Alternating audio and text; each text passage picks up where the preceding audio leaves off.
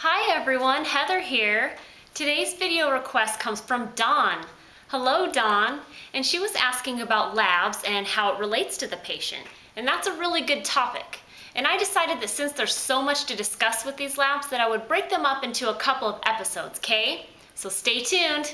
Here we go. The basic chemistry panel that the doctor will order is called a Chem 7, also known as a BMP, Basic Metabolic Panel, or an SMA 7. And this includes your sodium, your potassium, your chloride, your bicarb, your BUN creatinine, and glucose. And sometimes the calcium gets lonely and likes to sneak its way in there to make the Chem 7 a Chem 8.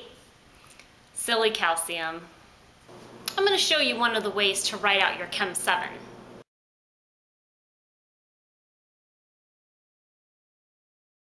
BUN and creatinine test the kidney function.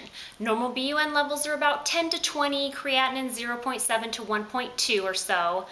Normal levels vary from hospital to hospital, but if these levels go up, it's considered acute renal failure. The kidneys help regulate fluid volume and get rid of some of those nasty toxins. So if a person's drinking a lot of water, then it's going to get excreted by the kidneys to prevent fluid buildup in the body. But if a person isn't drinking enough water, then the body's going to hold on to what little water that it has, and excretion is going to decrease, causing the urine to be dark. So if your patient has dark and decreased urine output, then your BUN and creatinine will probably be elevated. So if this happens, some hydration may help return those levels to normal. So if the doctor calls you up and says, how's so-and-so's kidney function, then you're going to give them the BUN and creatinine. Some drugs don't metabolize very well if the kidneys aren't functioning properly, or they don't want to cause further damage, so the doctors may ask you this question before prescribing certain medications. So while we're on this topic, I have a little piece of advice for you.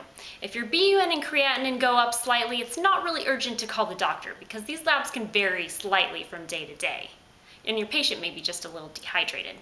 But if they do continue to rise daily, then the MD will probably call for a renal consult.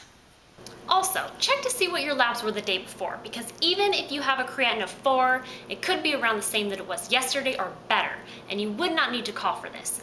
Patients that have chronic renal failure usually have high creatinines, and the only way to lower this is by having dialysis.